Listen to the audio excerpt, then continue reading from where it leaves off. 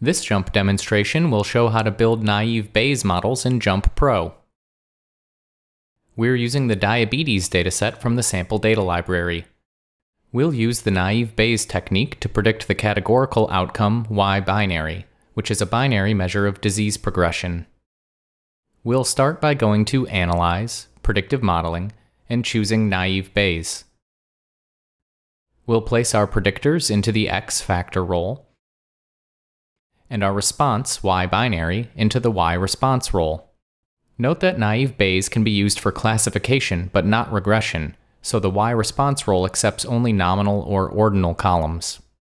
If we like, we can specify a randomly selected proportion of our data to use as a validation set, or we can place a validation column into the validation role. When we click OK, JMP presents misclassification rates and confusion matrices. For our validation set, we see that our model has an overall misclassification rate of 0.24, with a higher rate when actual disease progression was low than when it was high. Above that, we have a Fit Details section that presents additional measures of model performance. Further down in the report, we have ROC curves and lift curves to help visualize our model's classification performance.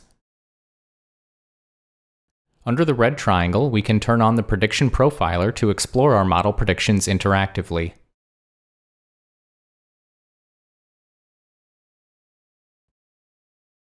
We also have the option to save our model formulas back to the data table.